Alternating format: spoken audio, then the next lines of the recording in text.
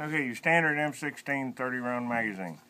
You can go buy them high-dollar Magpul plastic slip-on covers that go in here, and when you get 3 of them on there, they're so thick the magazines don't fit in there properly, or they get in each other's way.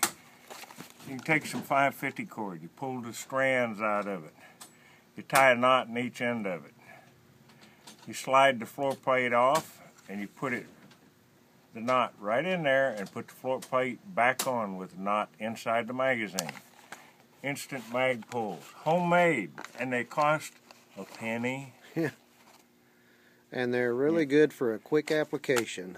Yep. That's all it takes. Very good idea.